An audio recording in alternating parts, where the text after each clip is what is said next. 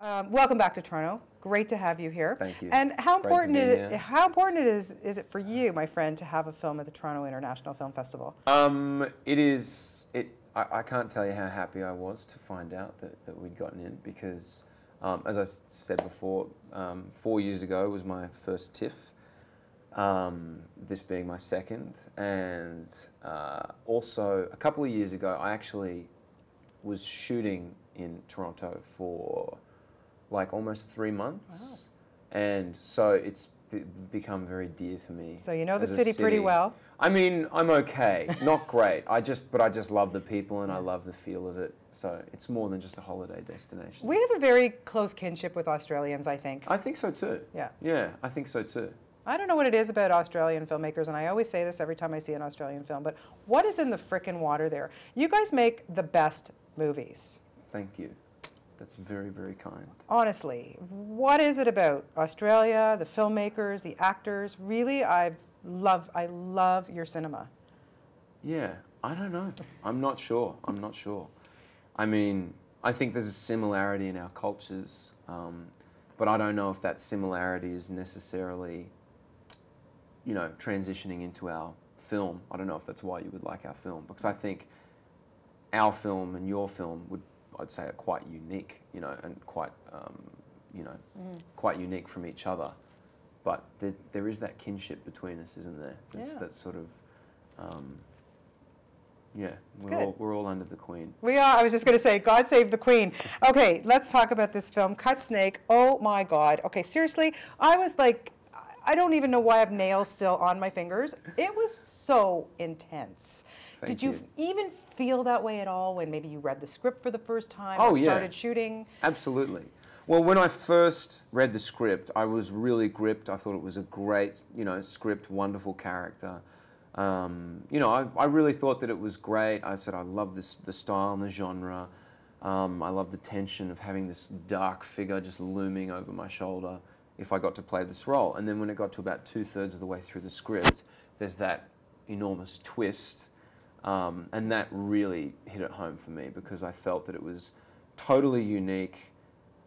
And I felt that the twist was shocking and unexpected, but I didn't feel that it was in any way self-indulgent, you know what I mean? Like I thought it made the first 2/3 of the film make sense. I was like, well, of course, but even though it's totally unexpected, it tied in beautifully and truthfully with that. So that hit it home for me. Working with Sullivan, wow, I mean, he's obviously one of the reasons this is so intense, but he is like just a powerhouse. What was it like? He is a powerhouse. That's an excellent description. Sully, I learned a lot from Sully. I really, really did. He is a raw, organic monster of an actor. Like he is, it's so impressive because he's so free, and before a take he'll just be mucking around. And I learned a great deal from him about not trying to control things. And I had one thing that one time that sort of springs to mind was we were doing a scene and Sully said to me, I felt like I wasn't quite getting it, and I just couldn't, I felt like I wasn't getting the shape of it or whatever. And I felt like I wasn't being truthful, and I was trying to, beforehand just to get, and Sully just goes, "Don't think like that," and then we just roll, and I was sort of rattled by that, and then we just went, and it was so much better, I just felt freer, and particularly in this, he's just a beast. Yeah, he totally is. He's ferocious. Wow, yeah, and I know, I'm sure you must have seen him in 300 just recently. Did you get to see it? I haven't seen 300 You haven't seen it? yet. Wow. No. There's a really good scene between him and Eva Green. Oh, really? Check it out. Yeah, just, that's all I'm telling you. The sex scene? Oh, yeah. So I hear. Yeah, oh, okay, I hear it's pretty great. Yeah, I don't want to say anything because you kind of know him on that level. But anyways, you have been named, rising star in Australia. You're getting a lot of attention. What is it like for you, to keeping yourself humble and keeping your head on your shoulders? I'm grateful. I'm grateful. I find those things that are written down in different places very flattering. I don't base my overall happiness on that. I try to just keep level and draw my happiness from family and the sun shining, and because I've fallen into a trap before of you start to become reliant on, you know, you sort of validate yourself through, you know, what someone thinks of your work or what many people think of your work. And I've found it to be something that ultimately is not healthy.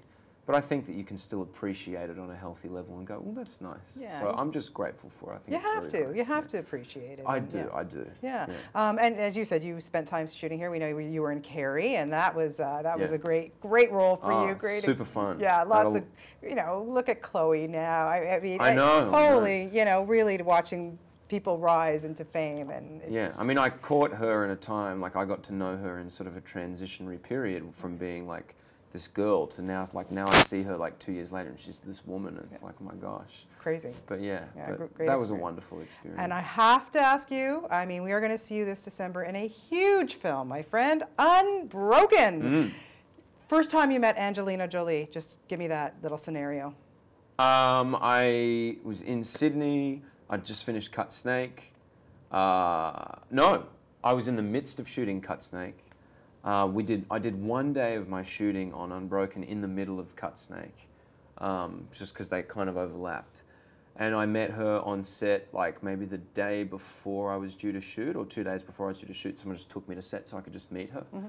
And just total sweetheart, very in her element and excited about what she was doing. And this was months and months and months in, and still felt totally fresh, as if she was like, it was day one, you know. I think Louis is a massive idol for her and a hero for her. So I think that she took it upon herself to really make sure that she told this story well and to the best of her ability, because it's such an incredible story. So, you know. Working with Jack O'Connell, did you have fun? Oh, he's great. Yeah, he's great. He's a real lad.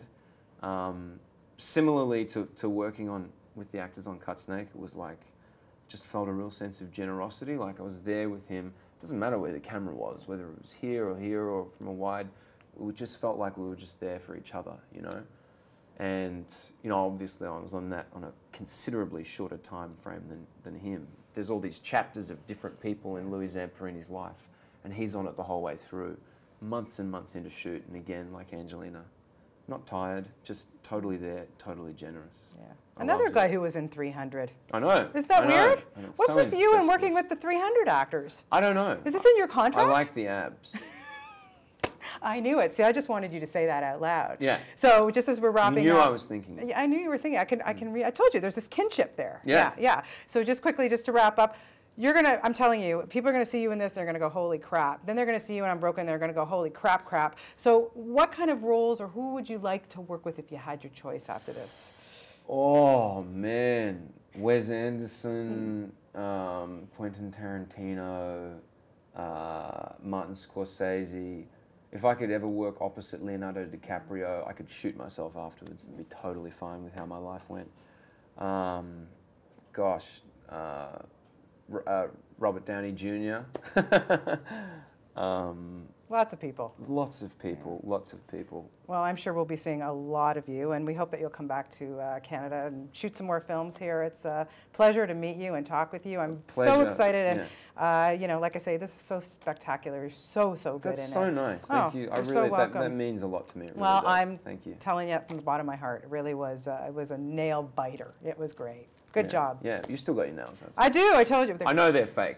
You see, they are fake. This is a smart guy, not just a great actor. Nail implants. A smart guy. Yeah. I like you. Yeah, I like you. Well, my pleasure talking to you. Yeah. Thank you so much.